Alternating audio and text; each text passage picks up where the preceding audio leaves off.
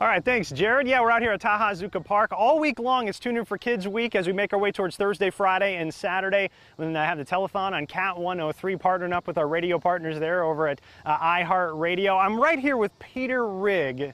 I almost said this morning. I don't do the morning show anymore. This evening, beautiful night out here. He loves playing soccer, Elkhorn Soccer Club. Now, about when he was 3 years old, diagnosed with IBD and ulcerative colitis. And with that, you have a very restrictive diet. But he's been in remission thanks to Children's Hospital for about the last year.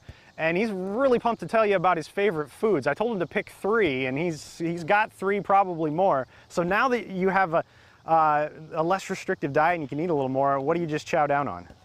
Pizza, spaghetti, and toast. Something as simple. Garlic toast, stuff like that? Yeah. Awesome, perfect. Buttered toast. And likes Italian food. That's perfect. Thanks a lot, Peter. I'll let you go back and play with your friends. I know I'm interrupting soccer here. But yeah, thanks to everyone at Children's Hospital. He's able to do stuff like that as well. We're going to be highlighting kids all week long that have benefited and are able to just come out and hang with their friends because of Children's Hospital, guys.